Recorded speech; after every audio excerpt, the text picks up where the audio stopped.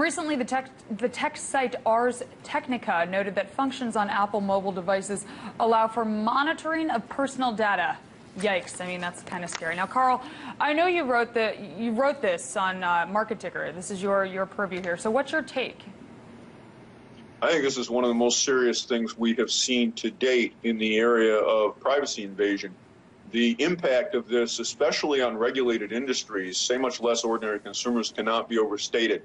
Essentially, what Apple has included, and let's not kid ourselves here, this came directly from Cupertino. This was not something that a hacker put in the phones or in the devices. This came from the manufacturer, is a means for any device that has ever been paired against that particular Apple product to be able to access information that no one should have access to, even wirelessly, on a permanent basis, unless you wipe the unit completely clean. So the danger here isn't so much that I can break into your device just random willy-nilly. It's that if, for example, you were to plug your phone into a computer because you wanted to sync some music to it or you wanted to update it or something like this, the key that gets stored on that computer is valid permanently, and when it is used, it allows unfettered access to data that is supposed to be protected.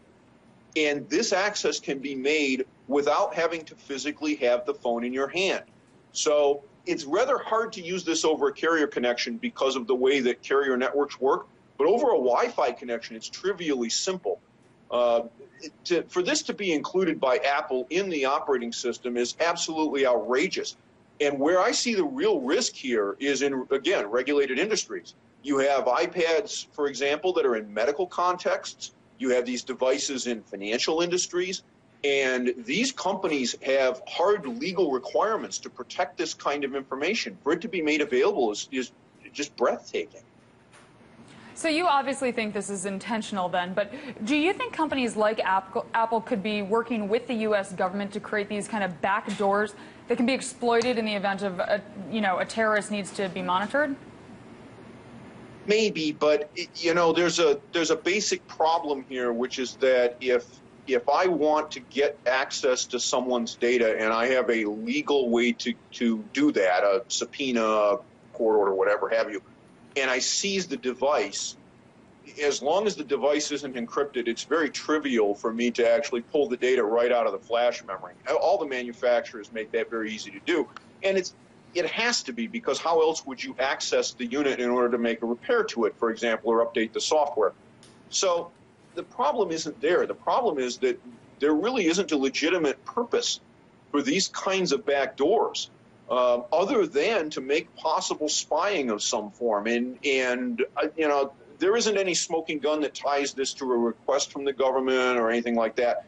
But according to this article, there is evidence that these tools have been continually updated. They weren't put in the firmware during a testing cycle, 5 or 6 years ago, back when this was a new device and Apple was trying to make sure everything worked and da-da-da-da-da. Now, these have received regular maintenance as the versions of the operating system have been updated. So have these tools been updated, which means that they're under active development, and they didn't get there by accident. They're being actively maintained and improved. But Carl, aren't iOS devices encrypted by default, no? No, and that's one of the things that you have to understand about how this works, is that one of the problems with this particular sort of thing is it bypasses encryption that you would otherwise think is there. Most people think if they put a password or a passcode on their phone that encrypts the phone. That's not true. All that does is lock the screen so that you have to put in some kind of a code in order to access it. To actually encrypt the device, you have to go a step further.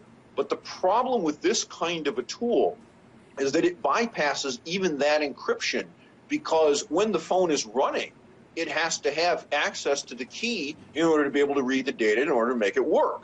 So if you have a tool like this that's running in the background all the time, it has access to data that would normally be locked even if the unit was encrypted. That was Carl Denninger, author and blogger at the Market Ticker.